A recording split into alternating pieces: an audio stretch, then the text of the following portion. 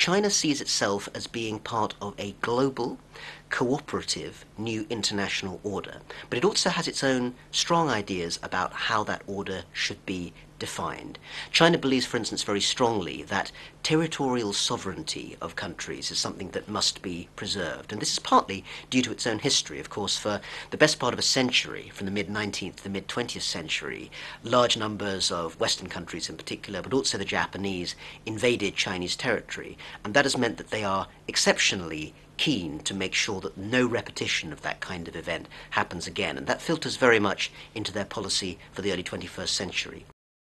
Now, the rest of the world, its politicians and commentators, also have very strong opinions of where China should fit into an international order. Should China be listening to them? China wants to be part of the international order, and it listens very carefully to what's happening around the world in terms of international norms, treaties, and so forth. At the same time, China has now become much more able to put its own ideas on the table and demand the Western world pay attention to how it sees issues. If we think of a specific example, China has been at the forefront of pointing out that economic rights are a very important part of the way in which it defines what's important for its wider population. And this is something it wants to inject more widely into the international community. For instance, it argues that if people are poor, if countries are underdeveloped, if people don't have enough to eat or running water, they're not necessarily in a position to ask for wider, more individual rights, which Western countries may sometimes value more.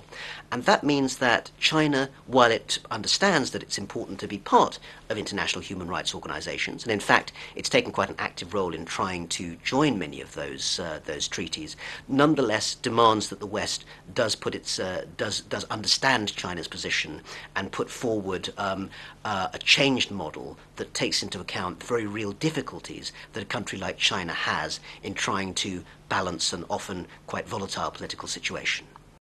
What's the most important question the world should be asking of China? I think the question that people need to ask of China, and at the moment are getting something of a response for from in terms of issues like the Olympics and so forth, is what is your role going to be in the world in the 21st century? What does the fact that China is now an important player in the world system mean for the world as a whole? Now, I think the Chinese answer to that at the moment is very clear. The idea is that China should play a more active role. One of the foreign ministry spokesmen a couple of weeks ago actually made a statement that it was a time for China to be a global state, to be a cooperative state, but to spend more time actually involved in things like peacekeeping, taking part in United Nations debates and so forth. And that provides a bit of a contrast perhaps in the last couple of decades, where China was more concerned in really growing the domestic economy. Now that China has this very, very rapid, very major economic growth, it's in more of a position to actually say, we have views on the international community.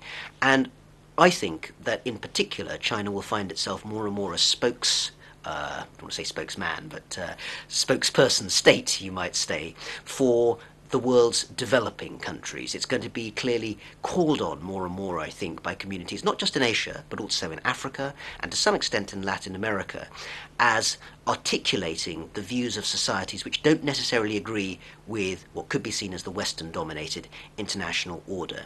So I think the question to ask is, what is China's position? What are the questions that China wants to ask the international community about how you have an international system which is stable and cooperative, but where there are a multiplicity of views about how the world is organized, which need to coexist?